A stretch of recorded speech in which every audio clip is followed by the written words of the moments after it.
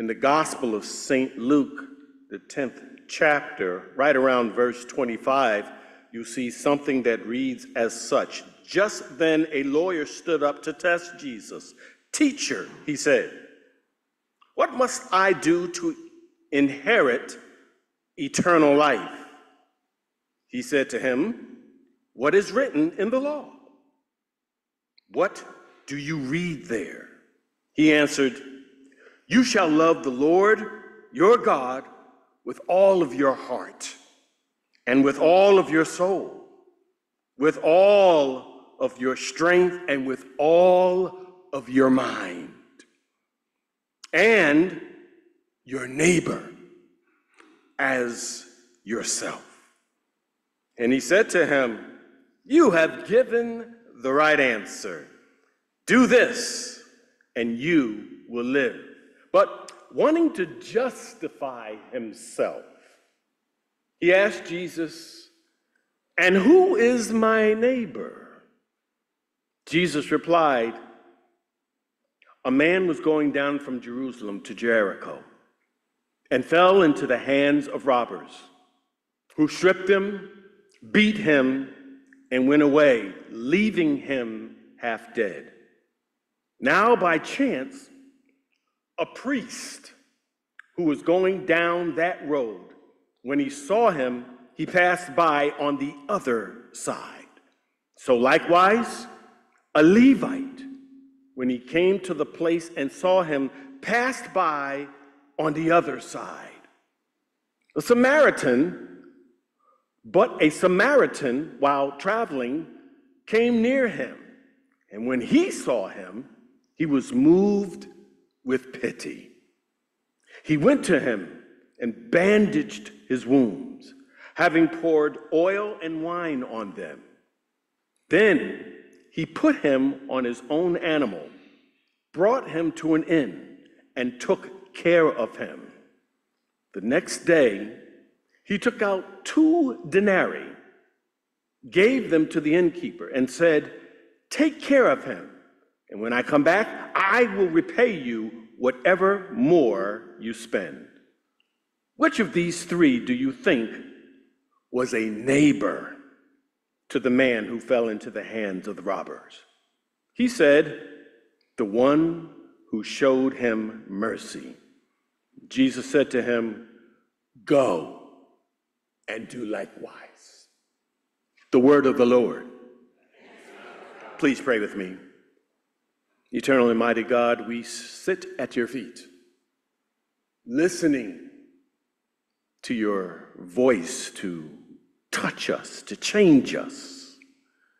Lord, let our ears hear, but also, Lord, let our hearts, our minds, our souls, and our bodies respond to this world, to this word. Let us not leave here the same way that we came in. And Lord, most importantly, let the words of my mouth and the meditations of my heart be acceptable in the one and only place where it counts the most. That is in thy sight, O Lord, for you are my strength and my Redeemer. In Jesus' precious name we pray. Amen. I'm an interactive kind of preacher, so I look forward to hearing you say amen. Hey! See, because when I hear silence, I get the feeling that perhaps you didn't hear or understand, so then I tend to repeat myself, and the service goes a little longer. But if I hear laughter or chuckle or amen or go on, preacher, from time to time, all right, let's have our benediction and go home. No, don't even release your faith. I'm going to keep you longer than that. In Micah, the prophet, about 750 years before the birth of Christ, is preaching, prophesying to Israel. And he's laying this out in the way of a courtroom. He's making an argument on behalf of God, Because God is asking the question, what have I done, Israel, for you to become tired of me? What have I done as I've brought you out of Egypt? As I gave you bread and water and provided for you. I defended you against armies and enemies. And yet, your hearts continue to turn away. And Israel responds by saying, well, what can we do to fix this? Shall we give you more rams? We have hundreds, thousands of rams. What about oil? You like oil? Can we give you more oil? And God says, knock it off with the rams and the oil. It's not about your so-called worshiping. That's important. God longs for our fellowship. God longs to just sit down and to be in each other's presence. So it's about, yes, it's about worship, but it's about what you do to your neighbor. It's about relationship. It's about love. He said for us to show mercy, to show kindness. I want to share with you for just a few minutes this morning. I won't keep it long. I want to share with you about how important it is to be kind, to be nice. As we start this journey together, this season, as you prepare, my job as interim is to give you breathing room, to allow you to breathe and to relax. You've had transitions in your journey. Pastors have moved on. How many of you know that we are caught off guard, but God is never caught off guard by anything? God knows what's about to happen. He knows also what God has prepared for you. There are great things that await you. My role is to give you encouragement, to remind you that God is still flying this aircraft. If anybody else is flying this aircraft, grab your parachutes and follow me. But as long as God is in the pilot seat, turn to your neighbor and give them a big smile. Show them all of your 32s, your 27s, your 21s, your 14s, whatever you got left. Tell them everything's going to be all right. Everything is going to be all right. So there's no reason for us not to be kind to one another. There's no reason for us not to show love and mercy. In fact, if we say that we love one another, this is important. The kindness, the mercy, the humility all validate the words of love that come out of our mouths. This is what Micah is saying to the Israelites, that you must humble yourself and show mercy, show kindness. The story is further exemplified in Jesus' parable of a Good Samaritan who responds when other church folk, religious folk, this message, these passages aren't for the outsiders or for the folks that are outside of the church that aren't paying God any mind one way or the other. This message is for church folk, religious folk. How many of you know we could spend a lifetime in the church singing in choirs? You sing beautifully, by the way. Playing pianos and organs and music. You could be ushers. You can sit on session. By the way, side note, how many of you know that once an elder, always an elder? How many elders, former elders, are in the congregation? Raise your hand. Ooh, yeah.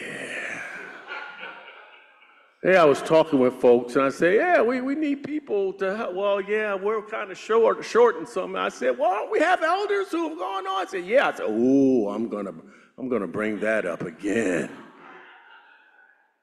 You can serve in the church all of your life as an elder, as an officer. You can be involved with staff, music, grounds. You could be out doing all sorts of things for the church and still miss God. How does that happen? How does that happen? It happens when we fail to truly fellowship and understand the love of God, and then take that love and translate it into action, particularly with our neighbors. There's need for kindness in today's vitriolic, abusive environment that we live and watch on TV every day. The need for mercy, to forgive, to have compassion, to just smile at people. Linda and I we weren't really surprised, but yet we were surprised when we came to worship for the first time last week and people just walked up to us and came down and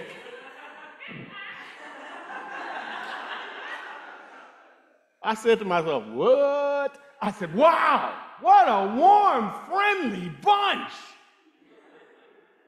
People appreciate when you see them. Kindness. And to be the first one to say good morning when you walk in the door. This is important for every Christian, especially in this age. So I say to you, as we start our journey, I hope the camera's able to follow me because I like to move around a little bit. In this day and age, it is important to take a moment to be kind. I appreciate the work of my predecessor. Shannon did a wonderful job. Amen? In a short period of time. Short period of time. Now, I've had 4 pastorates prior to this season of interim leadership. And in most of those pastorates, when I arrived, my predecessor seemed to have left in rather a big hurry. How do I know? Because when I come into the office, they left everything behind. Valuable stuff. This time when I came in, the office was absolutely spotless.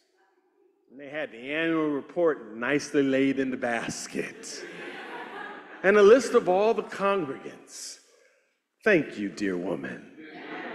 Thank you for the work and setting the tone of joy and compassion and love for the short time that you were here. May God bless you along your journey. Let me make my point and then I'll be finished. It is important in this day and age that we validate the words of love that we say from our mouth with actions of compassion and mercy. Forgiveness. Back to the basics. And I'll hit these points over and over and over and over as we walk through this season together, because you can't preach it enough. If I preached it every Sunday for 52 Sundays out of a year, it still wouldn't be enough. It is important that we act out, that we validate the love with acts of kindness. Why? Because there are mean people out there and there are mean people in the church. There are mean folk, they're probably sitting in here right now. Don't look at them. Don't look. They see you looking, then they'll know that you know. But they show up at church and they don't say good morning. They don't acknowledge you, that you don't exist. And sisters and brothers, this is important as we start this journey. The first sermon that I preach, and the first of many, I hope, I don't know, I could come in one morning and my knuckle pop when I try to open the door. But the first sermon of many is about love and kindness and mercy, and how important it is that we treat each other well. The man was going down a path. History says that path going down that the Jewish person, the victim, was going is a long, downward, winding road, and lots of bandits and thieves hide out in corners. And they assaulted him, and it was religious folk. I heard a story about a woman whose car broke down after she left church service. She was about a quarter of a mile out, and she saw church members going by, and she waved, and they all zipped right on by. They thought that she was just waving to be friendly. Her hood was up, and she was in distress, and no one from the church stopped. They just kept right. They rolled the window down. Do you need a cell phone? Can I help you? Just kept on going. All the church folk that she was in the sanctuary worshiping with. You know who stops? This big, heavy-set guy riding a Harley. Beard all the way down. He's got rubber bands around the bottom part of his beard.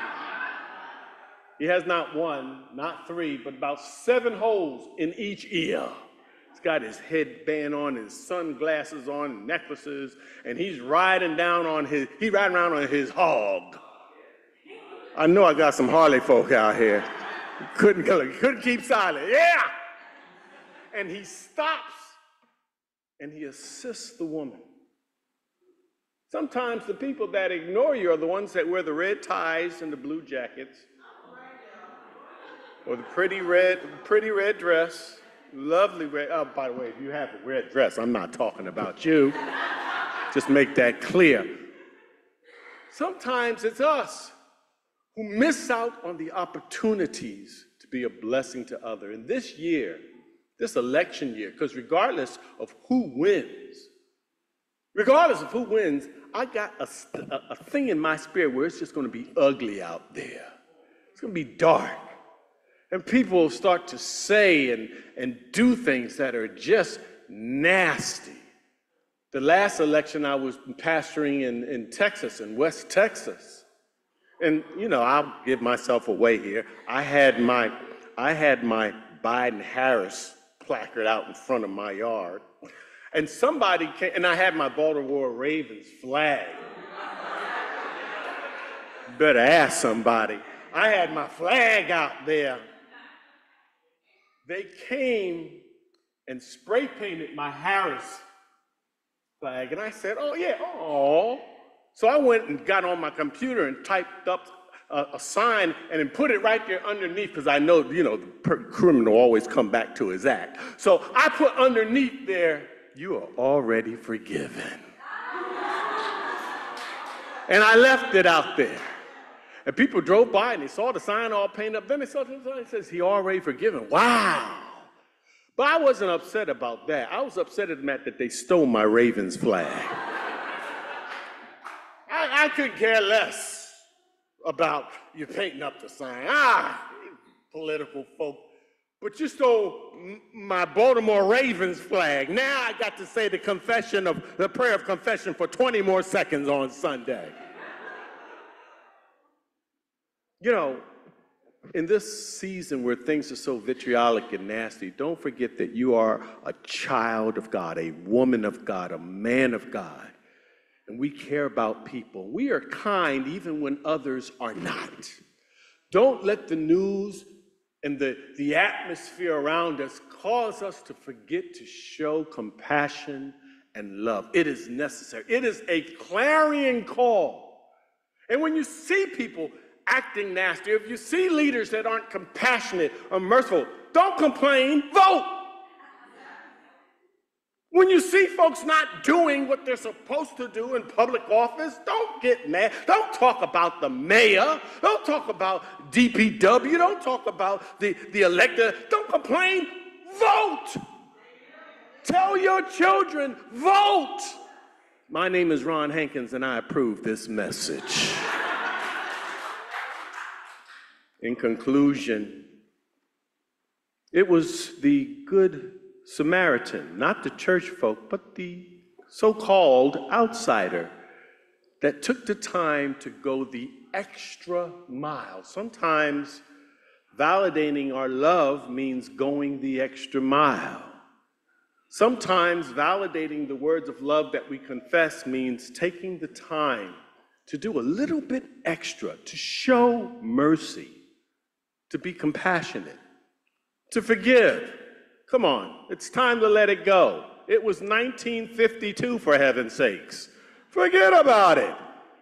We hold things for years and years and years, and siblings aren't talking to each other. Mothers aren't talking to their children. Children not talking to their parents. The Word of God not suggests, but commands that we be kind, to be sensitive to one another. And we're a Matthew 25 church, are we not? That means there's three things we must always be mindful of. You must always, always be ready and prepared. The foolish virgins. Always keep your lamps filled, present with the Holy Spirit in our hearts.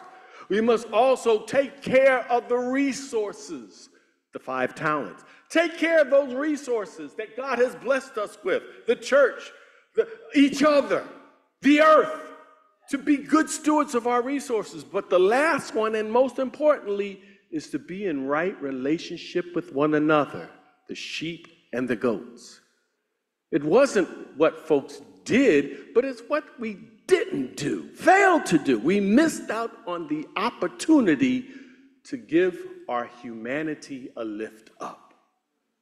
Let that be our objective each and every day of our lives.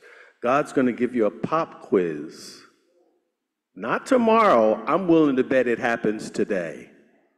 Before you get out to your car, somebody may challenge you, and God is watching our response. Why? Because it's all about kindness and mercy. Kindness and mercy matters. The peace of the Lord be with you all.